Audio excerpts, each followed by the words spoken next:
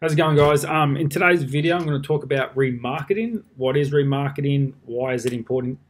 Why is it important to your business? And how to set it up using Facebook ads. So, remarketing, what is it? You probably already know.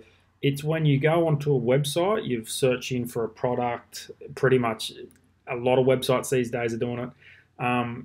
You're looking at their product for whatever reason you don't buy, and then next minute you scroll on Facebook and that product then pops up on your newsfeed. What that is remarketing. It's very easy to set up. It's very effective for your business, and I'll tell you why. Using remarketing, using Facebook, you can remarket to your customers or potential customers, and you can show them different benefits, different features of the product they were just looking at on your website. Let's say, for example, you were selling women's clothes, and someone come on your website, they were looking at some stuff, but then they bounced for whatever reason.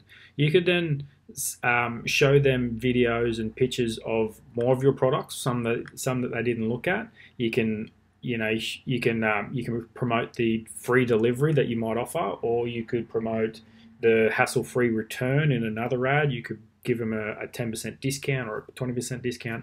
There's a million testimonials is a good one. Unboxing videos, you can show them videos of some of your customers opening some of your products, showing them the quality. The possibilities are endless.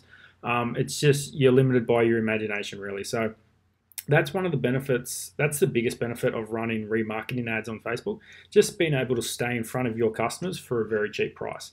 Today I'm going to show exactly how to set that up on Facebook ads. So make sure you stick with me for the next couple of minutes. It's only going to take 5 to 10 minutes to set up. It can be a little bit complicated if you don't know much about Facebook ads. If you're not confident in setting this up yourself, feel free to reach out to me and I can handle all of this for you.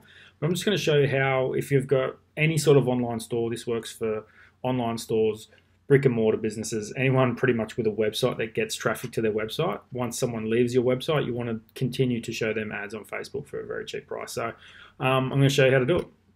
So before you do it, if you don't know what the Facebook Business Manager is, Facebook Pixel is, it's this little thing up here.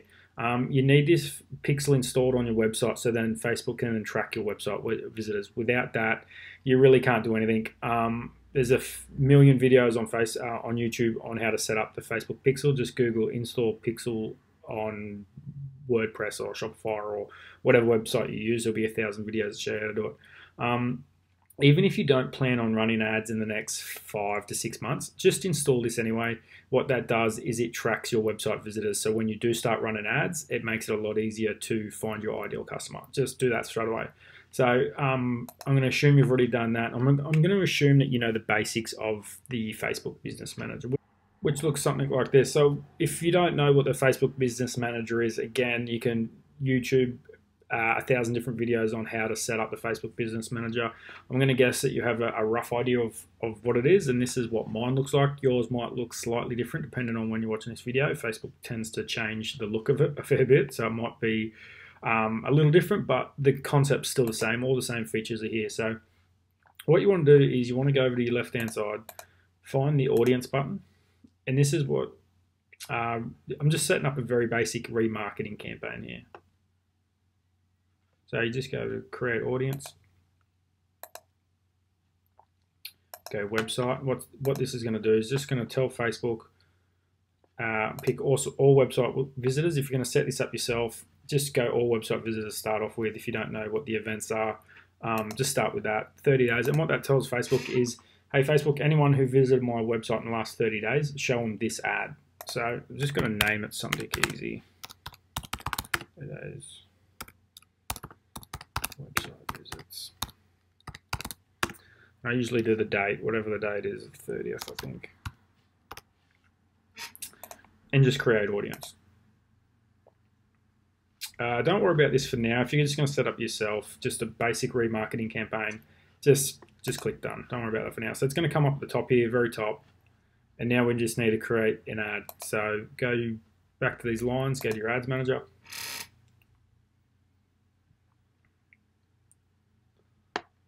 Now we're just going to set up a very basic remarketing campaign. Create on the left-hand side here. If you're doing this yourself, dependent on your product, just go either brand awareness, or I usually go engagement because it seems to be the best. Continue. You can name it whatever you want. I won't do that. You can pick that. Leave this off for now. So leave that off. Go next. Again, name it whatever you want. The budget will depend on how much traffic you're getting to the website. So it would just really depend. If you're getting thousands of visitors a day, then it would be somewhere like 50, 60 bucks. If you're only getting a couple of hundred, I wouldn't do less than 10. $10 is fine. So start with 10. I usually just, you could either start it the next morning or you could start it straight away. With retargeting ads, you could pretty much start it straight away actually. I don't set an end date. I just turn them on, and then when they stop performing, I just turn them off. I can show you how to do that later on. So you come down to this section here. This is where that custom audience is going to sit, the one we just did before. If you can't find it, go to custom audience, and that's why I always do the date, because I've always got a few of them. So do the date, pick that one, and that, like I said, that will tell Facebook, hey, anyone who visited my website in the last 30 days, show them this ad. Pick your country, age range. Obviously, you only want people. Actually, with retargeting ads, leave it wide open. Who knows? Someone might stumble across your website that's out of your age bracket, but they still might buy anyway. So they might buy it for their daughter or friend or whatever. So for retargeting ads, leave that wide open. Same as genders. Leave this off. Sometimes that's on. Just turn it off for retargeting ads. If you're going to build it, if you're going to do this all yourself, just leave all this as is. Like I said, if this gets too complicated for you and you don't have the time, you don't feel like doing this, reach out to me and I can handle all this for you. Go to next. This is where we create the ad. So again, name it whatever you want. Hopefully your Instagram account is connected. Sometimes it can be a little bit of a pain to connect to your Instagram. If it's not connected, it's because your Instagram account probably isn't a business account. So make sure you go on Instagram, swap it to a business account. There's 1,000 videos on YouTube on how to do it. So I'm just using my brother's account as an example, and he's a builder. So what you can do is you could either use existing post. So use an existing post that's already on your wall on your Facebook page, and you just go select post. He does a lot of bathrooms and stuff, so you know, if you're whatever you're selling, you've obviously going to have pictures of it on your Facebook page. Just pick one that looks good. Make sure there's a link in here. Even if you're not running ads, every time you post on your Facebook page, make sure there's a link, because if you're posting on your Facebook page, it's because you want people to visit your website or you want them to check out your products. If there's no link there, if people have to go and search on your your Facebook page for a link, they're just not going to do it. They're too lazy. Always put a link inside the post, no matter if you're running ads to it or not. You can put buttons and stuff. Make sure your website events is turned on. Make sure that's green and all that's good to go.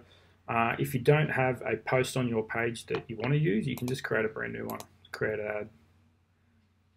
And there's, buttons, text, there's heaps of different stuff, but just to keep it simple, I'll just use an existing post. Keep it like that, make sure that's on, and hit publish. That's a very basic 30-day retargeting ad. Like I said before, you can do heaps of different ads. You can set it up so for the first 3 days they see this ad.